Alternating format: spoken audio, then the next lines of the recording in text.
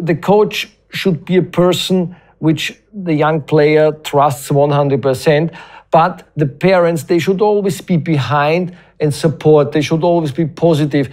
They should always commit. They should always say, okay, we support you whenever you need something, whenever you have some problems, come to us. This is the role of the parents in this age.